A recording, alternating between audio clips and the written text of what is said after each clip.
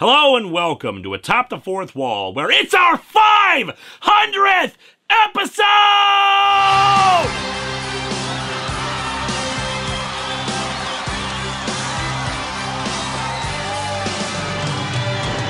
Holy crap, people. 500 episodes of this show about some jackass in a hat reviewing comic books and sometimes other stuff. Atop the Fourth Wall began as a dream. The dream of creating a website similar to the Agony Booth or Jabutu's movie reviews, but for comic books. And then at some point YouTube existed and I started doing videos. That is the exciting story of this show that certainly doesn't leave out any details whatsoever. But yeah, from the Clone Saga to Marvel, from Captain Tax Time to Superman at Earth's End, it's been a hell of a run so far, and I can only hope someday I'll make it to 1,000. So in the last several hundredth episodes, we've covered some different stuff. Sonic Live. Stop in your tracks, you insipid hedgehog, or my SWAT bots will prepare today's Blue Plate special by fricasseeing your friends. Good job bringing the kids along, Sonic. They certainly have added a lot to the story. One More Day. And then she begins to walk in the most awkward of ways. Seriously, this is what she looks like while walking. Holy Terror. Make me sick, now. Sure I will. And they proceed to vomit all over each other. Marvel Super Special number 7, Sgt. Pepper's Lonely Hearts Club Band. What the hell did I just review? What the hell did I just review? 2 indies and 2 Marvel. Seems like we're due for something from DC. As such, let's dig into the subject of Atop the Fourth Wall's 500th episode, the Maxi series Future's End. All 49 comics of it.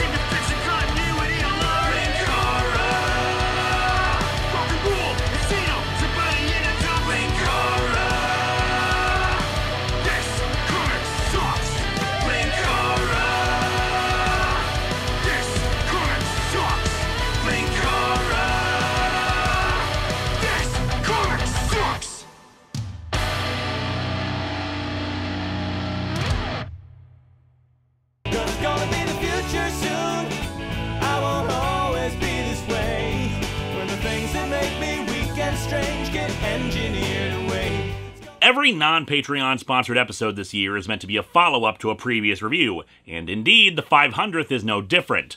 For you see, this is my follow-up to Countdown. Yes, I covered Final Crisis, but that was more just about Event Comics Month than Countdown is here. Although, let me clarify that a bit. Aside from some characters featured in both, Future's End is not a sequel to Countdown. In fact, I would argue that it is better than Countdown. It is not good, but it is better than Countdown. In this case, it's more a spiritual follow-up. Much like Countdown, Future's End was a weekly comic series that eventually led into a much larger event. That pretty much ignored that it happened at all. It's better than Countdown by being, 1, self-contained. While there were tie-in comics, they are completely superfluous and can be ignored in their entirety if for some reason you just wanted to read Future's End. 2, having mostly coherent plot points that all converge much more naturally than the ones in Countdown, where some plots just seem to peter out and make you wonder what was even the point of their inclusion. And 3, since it was mostly self-contained, it also doesn't have a crap ton of tie-ins to other events happening in the DC universe like Countdown did, making you further lost if you were just trying to read the book and didn't know anything else about what was going on at the time. Although in this case, if you were reading DC Comics at the time, those tie-ins I mentioned probably confused the hell out of you if you weren't following it,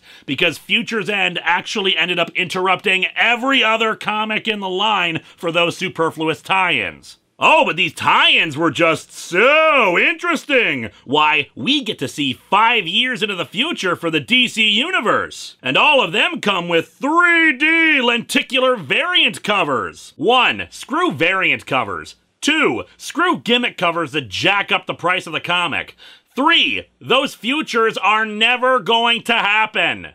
At all. Oh sure, it's a possible future, but your selling point with this was, this could happen, when it clearly never would. Even if the plot points of Future's End didn't preclude that future from occurring, the simple fact is that 5 years is a long time in comics, in and out of story. Status quos change very rapidly in the industry because of events, changed creative teams, or edicts from on high about the direction of the company. The idea that anything would be set in stone 5 years from now is laughable. One of the strengths of Countdown, which is more a strength of its predecessor 52, where the weekly year-long story came from, is that it didn't follow major characters. The problem with the bigger, more well-known characters is that you tend to be limited by what you can do with them, what sort of lasting character development can be done. More minor characters being the focus allows you a lot more leeway for change, danger, and a bit of an underdog edge to them because they're not the ones most known for saving the day. 52's writers did a fantastic job making you care about all these less popular characters and subplots, really want to see what would happen to them, even expanding their popularity because of that. Countdown not so much, and Future's End sure as hell wasn't any better.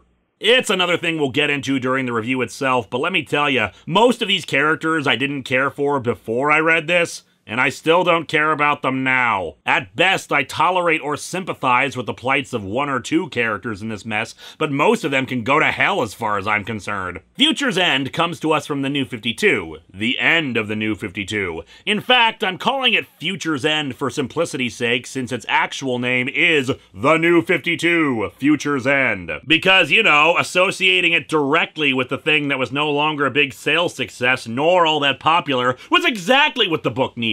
I guess it's just their way of pointing out that it was the end of that branding, but it's just so silly. Aside from the tie-ins, it's so far removed from the DC universe by setting it in the future that it might as well be a different continuity altogether. But let's get this show on the road, shall we? Future's End begins with a Linkara sits down nonetheless, forces himself through it. Todd? Linkara, he's a man, punch, wears a pretty hat. Purdy hat? Where's the purdy hat? Todd! Link. What? I'm doing the thing. What thing? It's your 500th episode. Aren't you having everybody sing your theme song? What? No, I already did that for the 100th episode. I don't want to do that again. Oh. Oh, okay. I know what you're doing this time. I'll call back later. Wait, Todd, Future's End began with a number 0 issue released on Free Comic Book Day. If you're not familiar with Free Comic Book Day, it's a massive promotional event utilized by most publishers as an excuse to get new readers. Bring the family down to the comic shop, get a goodie bag full of freebies handed out by the various publishers. DC and Marvel have used it to promote upcoming stories. For example, Blackest Night had a 0th issue on Free Comic Book Day that served as a prologue to the event. And of course, the same was the case for Future's End. Now, as a reminder, Free Comic Book Day is an event celebrated by families and is generally for all ages. Not that there isn't mature content at all, but this is DC, one of the big 2 publishers, pushing this comic above all others for this date. So you can imagine the surprise of many comic stores and families when the title DC put out features the mutilated corpses of beloved, well-known superheroes being twisted into cybernetic hell beasts. When this comic came out, everybody was asking me if I was going to be covering this book, and of course the answer was a resounding, yeah! Hey kids, you like Batman Beyond, right? Well, here he is looking over Green Lantern and his two metallic spines that are pushing his head up into the air. I mean, just as a cover, it's fine, standard movie poster-esque, featuring the striking image of the cyborg heroes with Batman Beyond floating above it all and the Death Star behind him. I mean, Brother Eye. It's just such a terrible marketing decision for putting this out on Free Comic Book Day. The funny thing is that this isn't even as bad as it gets. The actual contents of the comic are so much worse. We open in Central City 35 years in the future. A group of old bearded guys with guns are holing up inside some shelter with a few other people, and they want to close the door. However, one of them, clearly an older version of the Flash villain Captain Cold, is demanding they keep the door open because he is coming. Soon that person arrives. The Flash, now sporting a big Santa beard of his own. So tired. Been running all night. Totally worth it though. Best cardio workout ever. Cold asks if he found anybody else. It's bad out there, Leonard. Not much left. But I only counted a few small bugs outside. This is the weirdest commercial for bug spray I've ever seen. Unfortunately, their defenses do not hold out as something bigger than normal bugs bursts through, and it's Wonder Woman. Well, to be accurate, it's Wonder Woman's upper torso attached to a robot spider base and her arms replaced with pointy blades. More on that in a bit, but first, very wonky perspective, since the door comes crashing down on this dude here, but Wendy's torso looks about as big as his head, yet they don't appear to be that far away from each other. Flash and Captain Cold try to fight them off as best as they can, but Captain Cold gets his hands chopped off and, well, I guess even the blades contain nanites or whatever that allow him to be quickly assimilated. Although maybe they should have just coated their entire bodies in him, since Flash just uses super speed punches to kill the Wonderbot, the remaining people in the area also being assimilated by tinier robobugs. As you may have guessed by that picture of Brother Eye on the cover, whom we on this show last saw in the Infinite Crisis review, in this alternate future of the New 52, Brother Eye apparently decided to swap out the Omax for cyborg bug people and is, you guessed it, taking over the world. Of course! And this is a pretty horrifying realization of a robot apocalypse. Until you stop and think about it for even a minute, here's the question that should be asked about these new cyber bodies. What exactly is gained by doing this? I mean, I guess it's possible that in battle Wonder Woman was cut in half, but assuming she wasn't, what exactly was Brother Eye's reasoning in looking at Wonder Woman, a character who can fly, and saying, you know what she needs? Robot spider legs. Not even normal legs. Specifically, her lower body should be some kind of giant spider creature. Oh, and while we're at it, replace those opposable thumbs with shiny blades. I mean, at this point, why even bother with the torso? There's barely any meat bits left. He's more machine now than man.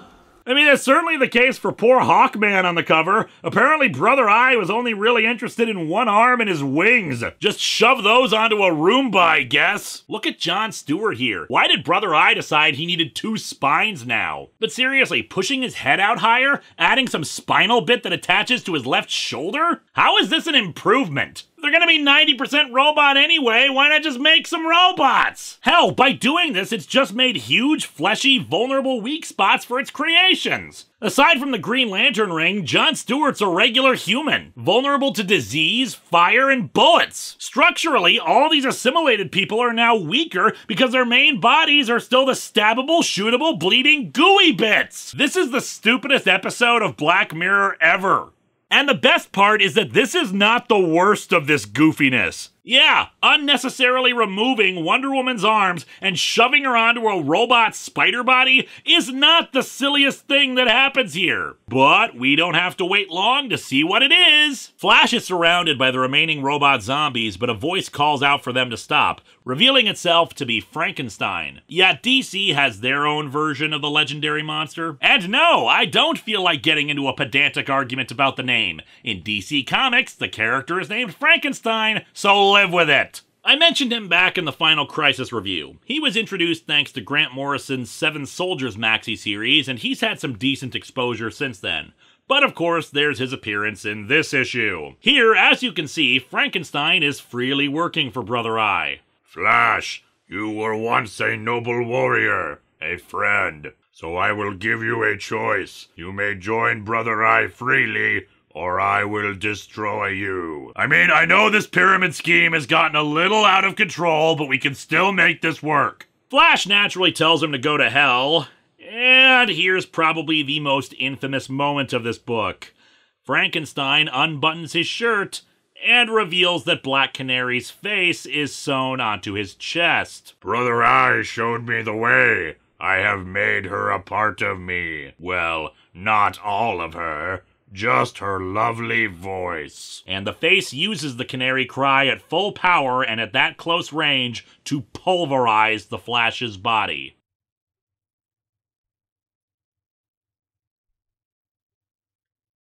I have some questions. So, like, are her lungs and throat in there too? Why bother with the entirety of her face when it's just the mouth you need? Oh, and it was very nice of Frankenstein to apply makeup to her eyes and lips. She's got to be having some body issues right now, and I'm sure she appreciates feeling pretty. Look at the marks on the side here that look like stitches, which would mean that he sewed her hair to his skin. What's the point of her having hair at all? Wouldn't it be easier if you shaved her head? Wait, her eyes and face move and close when she uses the canary cry. Why are they still functional? What are they hooked up to? Is her brain in there too? How easy is it to just move around Frankenstein's internal organs to make room for her head? Why even in the middle of his chest anyway? Why not like an arm cannon or something?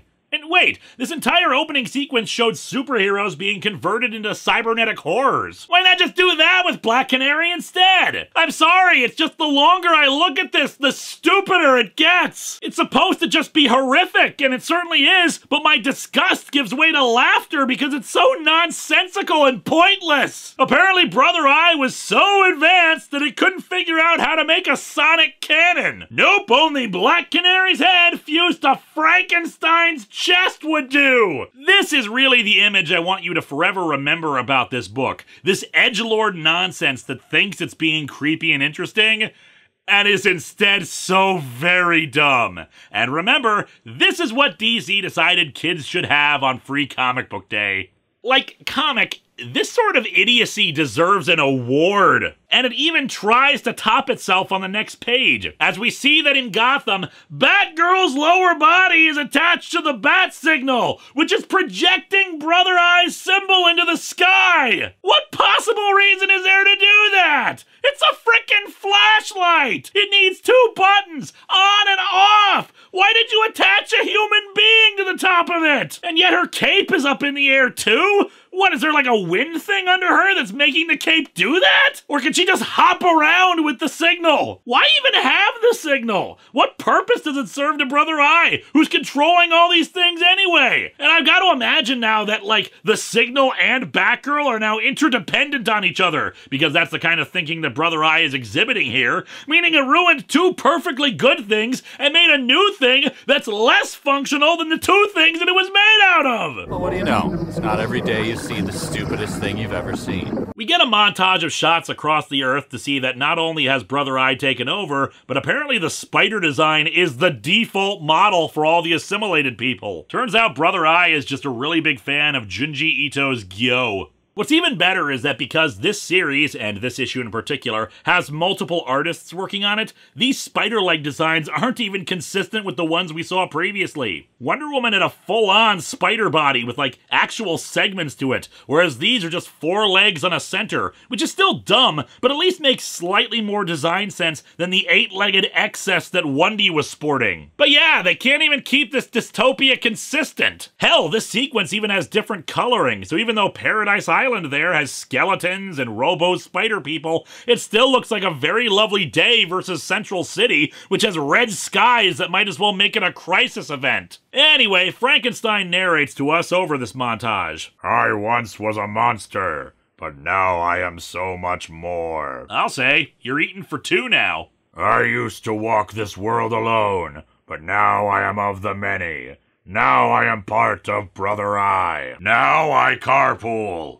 I once thought my flesh was dead, unholy. Turns out it was just mildew. But now I see that it is all flesh that is evil, and that's why I added more flesh to myself. It must be purged. The world must be cleansed. So what, are the robotic parts giving the fleshy parts a deep cleaning? If flesh needs to be purged, why are you assimilating it? On this page, we see that London has been assimilated, and John Constantine of Borg here even got to keep a cigarette. Oh, and look, Brother Eye replaced the normal clock face of Big Ben with its own eye symbol. Just to remind the assimilated people of what it looks like, I guess. In Metropolis, the Jon Stewart Green Lantern and the Jaime Reyes Blue Beetle are traveling through the sewers and talking about their part of a plan. The two of them are supposed to distract the spider zombies so others can shut down Brother Eye's power battery. And thus we see an army of the things converge on them once they get out of the sewer. Oh hey, there's a Mazo, who was already a robot. But he wasn't spider-shaped, so he had to change. It's gonna turn out that Brother Eye was John Peters this whole time. Oh, and there's Booster Gold! Hey, Brother Eye, Booster Gold's a time traveler. Want to use that tech or his knowledge of the future to your advantage? No? Just turn him into a giant robot stick bug? Okay, I guess that works too. Somehow, Brother Eye is able to send its nanites into Jaime and assimilate him very quickly. Hey kids, you know that Blue Beetle character who's been popping up in a lot of those DC cartoons you watch? Yeah, here he is dying and being transformed into a robot. You know, it's not even just that this was the thing they gave out to families on Free Comic Book Day. It's that this is the thing they felt needed the most promotional push. The book that was supposed to get people interested in the Maxi series and keep them coming back in week after week for it. Green Lantern gets zapped by an assimilated Superman, who is yet another example of how ludicrous this whole cyber spider thing is. You look at that big muscular torso cut off at the waist and stuck on top of the legs, and it's like looking at a piggy bank of a guy that someone glued on top of a weird Christmas tree stand. But what gets me is that in the background, there are a bunch of regular humans that are being led away in chains! I know I keep harping on how stupid this assimilation thing is, but why the hell are a bunch of people just there and in chains? The assimilation process is nearly instantaneous! Why do you have prisoners or slave labor when you can just assimilate them?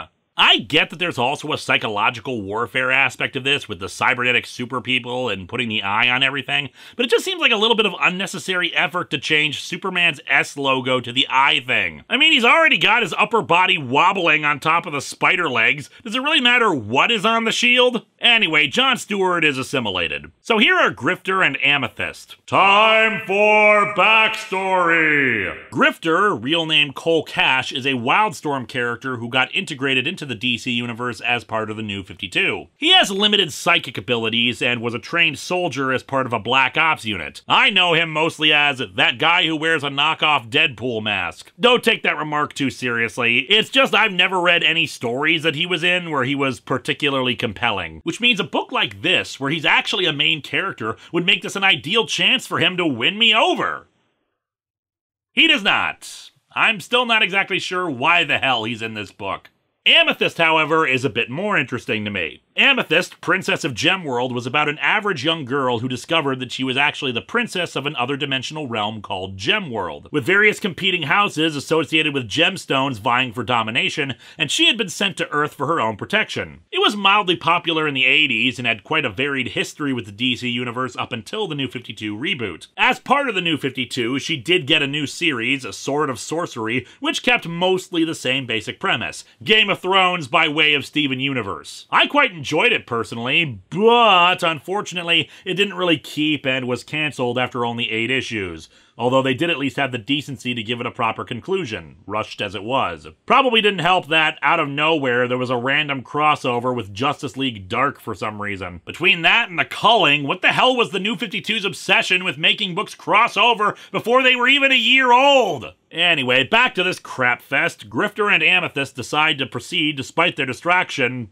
you know, being over, and the two heroes who were in on the plan now having their knowledge and experience sucked out by Brother Eye. And yeah, the plan fails miserably, and the stupid cover image of Jon Stewart's double spine is shown before the two are killed. And since it's the same as the cover, I guess that means Hawkman's fate is confirmed. No doubt Brother Eye's greatest creation, the evil hockey puck. We cut over to Wayne Manor, or rather Wayne Crater, as the mansion has been destroyed and there's a giant laser boring down into the ground to get to the Batcave. Since it's 35 years in the future, Batman is conversing with Batman. Or rather, Bruce Wayne is talking with Terry McGinnis, aka Batman Beyond. There had been some growing attempts to make Batman Beyond a semi-canon part of the DC universe over the years. I say semi-canon because while there have been occasional crossovers, most of the time it's limited to a what-if future kind of thing, or at least an alternate universe, and this is no different. Terry's upset that the mission failed, but Bruce says it doesn't matter if their plan ends up succeeding. The ends justify the means? It's a bit too close to Brother Eye's logic for comfort. Think what you like, as long as you do what needs doing. We may not be able to stop Brother Eye, but we can still delete rock and roll from its database. The plan is for Bruce to travel back in time and prevent Brother Eye from ever being created. I'm still having a hard time getting my head around this. I'm trying to wrap my head around why you're just crouching on a bunch of boxes when you've got a laser drill coming down on your head, but yeah, Terry thinks this plan is crazy, but really, at this point, what other choice do they have? I won't live in Brother Eye's world. Then you and Mr. Terrific should never have built it. Geez, you accidentally caused one robot apocalypse, and suddenly everybody's a critic. Terry is there to give Bruce time to power up his time travel device, since transferring all that energy will destroy the cave's shields. Unfortunately, that's just enough time for Brother Eye to burst through, sending in a horde of spider bots made of members of the Batman of Many Nations, a Silver Age concept that got revamped by Grant Morrison several years back. I have nothing else to add to that fact, it's just that those guys are far more interesting than anything in Future's End. I mean, just to get back on this train of silliness, the Knight here looks like he's actually been rebuilt with a larger head so that his mouth can open up with a big pointy spear thing coming out the throat. It's like the creative team made a bet over who could come up with the most ludicrous design elements for these things and put them all in the comic. For the record, Black Canary's face sewn into Frankenstein's chest still wins. The fight goes on for a few more seconds, but unfortunately Batman gets shot, stabbed, and his arm cut off at the 30-second mark. Terry manages to stop the remaining bots and buy them some more time, but now Bruce is dying. Hang on. With what, Terry? Just a little humor to disarm the tension! Ha ha ha ha! Oh god, I'm dying! Bruce gives Terry the time travel device and tells him to do the job for him. And Terry, whatever you do, don't contact me in the past. Why? Because it would make the story end immediately, and we need to stretch this crap out for 48 more issues. Because not only won't I believe your story, but I'll stop you. I mean, as you may have noticed by now, Terry, I am a colossal dick. Clark, too. He gets involved. He'll just muddy things up. Superman! He gets involved and muddies things up. I mean, we're talking about killing a man here. Only you can stop One-Face now, Terry. Another cyber zombie, this one of the supervillain Plastique, tries to grab Terry, but Bruce is able to shoot it as Terry goes through the time portal, dragging the remains of the cyborg with him. This is not why I lived my life. Still can't really think of any regrets. What about you, spider zombies? To die like this. The truth is, I was wearing hockey pads. Terry and the robot zombie body crash onto a rooftop. And it seems Terry also brought along with him his own AI, of course named Alfred. Alfred identifies where they are, but unfortunately, Issue 0 ends with the revelation that they missed the target date. The event they traveled back to prevent has already happened. They're 5 years in the future from the then-present of the DC Universe. Which, considering that this came out in 2014, means that this new horrible future that Terry has ended up in is coming true in about a year or so. Yeah, I can believe it. Issue 0 is awful, but the funny thing is that it's also the worst part of the whole of Future's End. Just a pointlessly gruesome and goofy story that had no place being handed out on Free Comic Book Day. As a hook to get people to read the weekly series, it's pretty lifeless. The future sucks, so save us, Batman Beyond. That's it. There's a little bit of pathos here and there, but the nature of the situation meant that there was no time to actually have any stronger character bits. But hey, at least they've got 48 issues to really do some strong character stuff, am I right? So there are these end-of-comic blurbs that often accompany DC books, usually shilling an interview or an advertisement for something coming up. Naturally, for issue 0, it's talking about Future's End, an all-new weekly series that will forever alter the direction of the New 52. Yeah, I mean, that's technically accurate since, you know, they stopped labeling things the New 52 after this series, so good job there. But now we need to start talking about the series itself, beginning with the... Wait, what?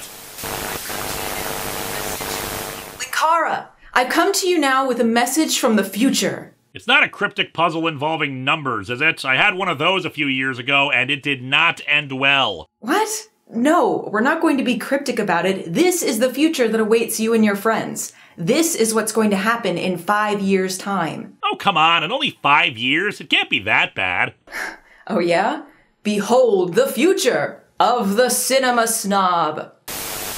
Hello, my friends. Before we get to my re-review of Old Fashioned, I'd like to start this episode off with a prayer.